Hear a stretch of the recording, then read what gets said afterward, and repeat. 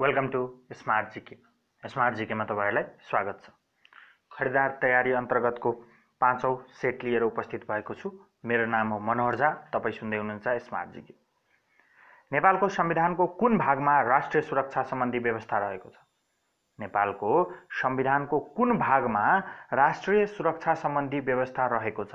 भाग 28 मा राष्ट्रिय सुरक्षा सम्बन्धी व्यवस्था गरिएको छ नेपालको संविधान 2072 ले। नेपालमा बहुदलीय व्यवस्थापनको पूर्ण स्थापनापछि पहिलो आम निर्वाचन कहिले भयो? नेपालमा बहुदलीय व्यवस्थापनको पुनः स्थापनापछि आम निर्वाचन कहिले भएको हो? विक्रम सम्वत 2048 साल वैशाख महिना 29 गते। विक्रम सम्वत 2048 साल वैशाख महिना 29 गते। नोबेल पुरस्कार पाउने सफल प्रथम महिला को हुन्? नोबेल पुरस्कार पाउन सफल प्रथम महिला म्याडम क्युरी हुन्। उहाँले सन् 1911 मा रसायन विज्ञान विधामा नोबेल पुरस्कार पाएकी थिइन्।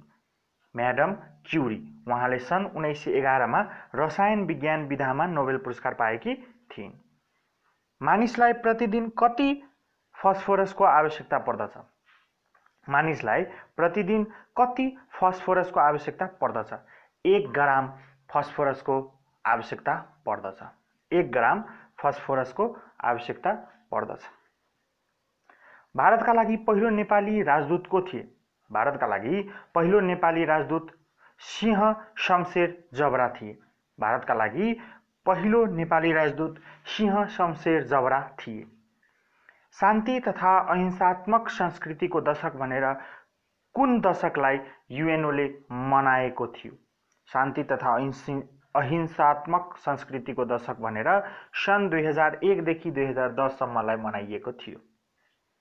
मालदिप्सको व्यवस्थापिकाको नाम के हो? मालदिप्सको व्यवस्थापिकालाई के भनेर चिनिन्छ? मजलिस।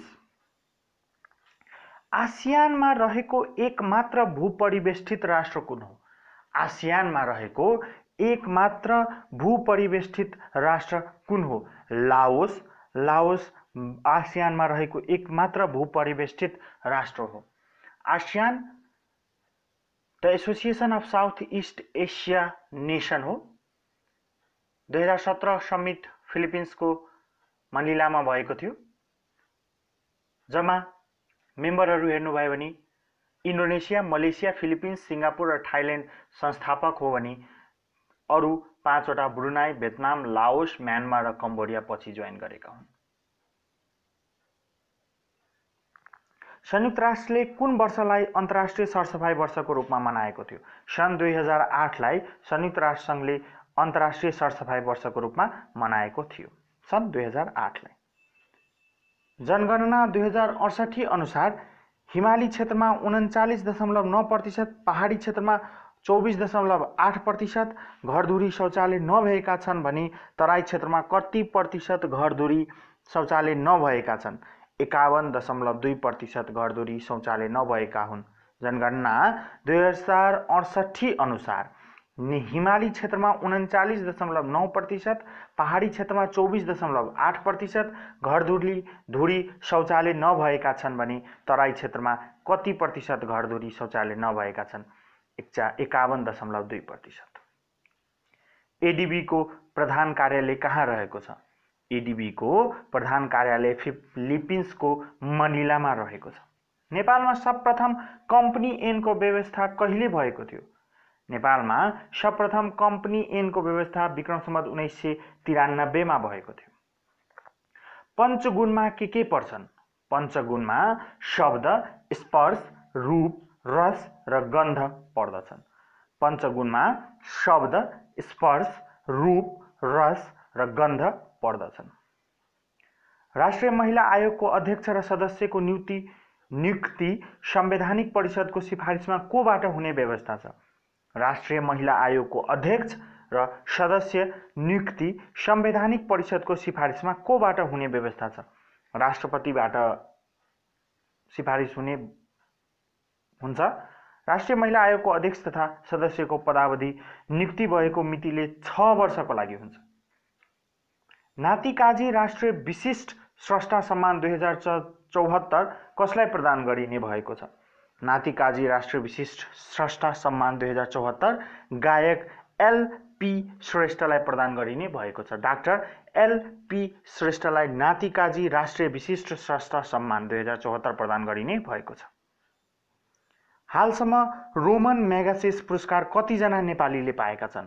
हालसम्म रोमन म्यागसेस पुरस्कार 4 जना नेपालीले पाएका छन्। निम्नमध्ये महेशचन्द्र रेग्मी सन् 1977 मा, भरत दत्त कोइराला सन् 2002 मा, डाक्टर सन्दुक रुइत सन् 2006 मा र महावीर पुन सन् 2007 मा प्राप्त गरेका थिए। फेरि एकचोटि भन्छु म, महेशचन्द्र रेग्मी सन् 1977 मा, भरत दत्त कोइराला सन् 2002 मा, डाक्टर सन्दुक रुइत सन् 2006 मा र महावीर पुन सन् 2007 मा प्राप्त गरेका थिए रोमन म्यागसेस पुरस्कार। एक दिवसीय विश्वकप क्रिकेटको प्रचलन कहिलेदेखि सुरु भएको हो? एक दिवसीय विश्वकप क्रिकेटको प्रचलन कहिलेदेखि भएको थियो? सन् 1972 देखि सुरु भएको थियो। नेपाल र चीन बीच पारवाहन सम्झौता कहिले भएको थियो? सन् 2016 मार्च 21 मा। पनामा पेपर केसँग सम्बन्धित छ? गोप्य दस्तावेज सार्वजनिक भएको विश्वको ठूलो घटना हो त्यो पनामा पेपर्स। नेपालमा बेस्ट डिजिटल बैंक अवार्ड 2017 कुन बैंक प्राप्त गरेको हो? 2017 बेस्ट डिजिटल बैंक भनेर स्ट्यान्डर्ड चार्टर्ड बैंकले अवार्ड प्राप्त गरेको हो। मेकिङ इट बिग कृतिका लेखक को हुन्? मेकिङ इट बिग कृतिका लेखक विनोद चौधरी हुन्। मेकिङ इट बिग कृतिका लेखक विनोद चौधरी हुन्। सर्वोच्च अदालतका पहिलो मुख्य रजिस्ट्रार को हुन्? सर्वोच्च अदालतका पहिलो मुख्य रजिस्ट्रार नहकुल सुवेदी हुन्। सर्वोच्च अदालतका पहिलो मुख्य रजिस्ट्रार नहकुल सुवेदी हुन्। घरेलु कामदारको रूपमा विदेश जाने महिलाको उमेर कति वर्ष तोकिएको छ? घरेलु कामदारको रूपमा विदेश जाने महिलाको उमेर 24 वर्ष तोकिएको छ। 14औं योजना दोस्रो जनआन्दोलन पश्चातको कतिऔं आयोजना हो? चौथो। दोस्रो जनआन्दोलन पछि चौथो योजना रहेको छ, 14औं योजना। मदर टेरेसालाई सन् 2016 सेप्टेम्बर 4 मा सन्त घोषणा गरिएको थियो। मदर टेरेसालाई सन् 2016 सेप्टेम्बर 4 मा सन्त घोषणा गरिएको हो। लखन थापालाई सरकारले प्रथम शहीद भनेर 2072 असोज 3 गते घोषणा गरेको थियो। लखन थापालाई सरकारले प्रथम शहीद भनेर 2072 असोज 3 मा घोषणा गरेको थियो। बीपी राजमार्ग जापान सरकारले नेपाल सरकारलाई कहिले हस्तान्तरण गरेको हो? बीपी राजमार्ग जापान सरकारले नेपाल सरकारलाई विक्रम सम्वत 2072 साल असार महिना 18 गते हस्तान्तरण गरेको हो। सगरमाथा क्षेत्रमा छुरावा हिमपोखरी कहिले विस्फोट भएको थियो? सगरमाथा क्षेत्रमा छुरावा हिमपोखरी 2072 साल ज्येष्ठ महिना 11 गते विस्फोट भएको थियो। ज्येष्ठ महिना 11 गते विस्फोट भएको थियो। बागमती सरसफाई अभियान कहिलेदेखि सुरु भएको हो? बागमती सफाई अभियान विक्रम सम्वत 2070 साल ज्येष्ठ महिना 5 गतेबाट सुरु भएको हो। नेपालमा कुष्ठरोग मुक्त देश कहिले घोषणा भयो? नेपाल कुष्ठरोग मुक्त देश कहिले घोषणा भयो? विक्रम सम्वत 2066 साल माघ 5 गते कुष्ठरोग मुक्त घोषणा भएको थियो नेपाल। 2066 साल माघ 5 गते।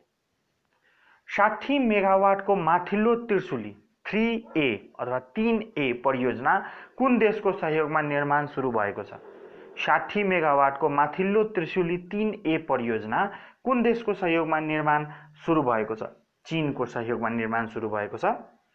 100 रुपैयाँको नोटमा गौतम बुद्ध नेपालमा जन्मेका हुन् भनेर लेख्ने निर्णय नेपाल सरकारले कहिले गर्यो? 100 रुपैयाँको नोटमा गौतम बुद्ध नेपालमा जन्मेका हुन् भनेर लेख्ने निर्णय नेपाल सरकारले कहिले गर्यो? विक्रम सम्वत 2068 साल चैत्र महिना 23 गते। नेपाल सरकारको निशान छाप लालीगुराँस कतिवटा ढुङ्गाहरू छन्? नेपाल सरकारको निशाना छाप लालीगुराँसमा कतिवटा थुङ्गाहरू छन्? 14 वटा थुङ्गाहरू छन्। निशाना छापमा लालीगुराँसको 14 वटा थुङ्गाहरू छन्। नेपालमा सबैभन्दा बढी पटक बजेट प्रस्तुत गर्ने मन्त्री को हुन्? नेपालमा सबैभन्दा बढी पटक बजेट प्रस्तुत गर्ने मन्त्री को हुन्? महेश आचार्यले 7 पटक बजेट प्रस्तुत गरेका थिए। महेश आचार्य हुन् सबैभन्दा बढी पटक बजेट प्रस्तुत गर्ने मन्त्री। आजको यो क्वेसन अफ द सेट भनौँ, नेपाल सरकारको निशाना छापमा लालीगुराँस कतिवटा थुङ्गा रहेको छ? 14 वटा थुङ्गा। एकदम मजाले सम्झिनुस्, 14 वटा थुङ्गा रहेको छ नेपाल सरकारको निशाना छापमा। हस् त, यसका साथै अरू भिडियो लिएर उपस्थित हुने नै छु। तपाईँ लाइक, सब्सक्राइब, कमेन्ट गर्न नभुल्नुहोला। धन्यवाद।